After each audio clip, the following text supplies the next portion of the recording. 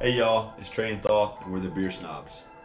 And we got this Great Notion Brewing Baby Junior, and we got this at Cap and Cork in Vallejo. But yeah, Great Notion. If you've ever had them, you already know what's up. Peep the quarantine on the can. Little quarantine mask. All right. Woo, that's a strong citrus pineapple taste. Wow. You don't like it? No, it's good. But for a 4.2? Oh, is that what this is? Yeah, this ain't.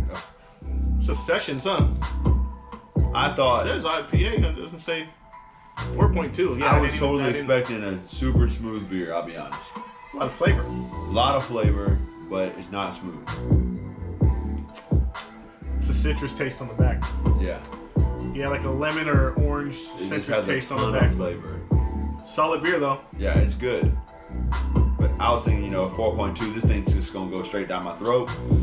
And yeah, that's a good. It sat on my tongue for a long time. I like it. That was good. Nice beer. Yeah. I've had maybe like 2 or 3 from Great Notion. They're hard to get hold of. We got another one in there, but it's like some tart ale or something. So I don't think we'll be doing that one tonight. But yeah, I mean, solid session, right? Peep the can. I like the can.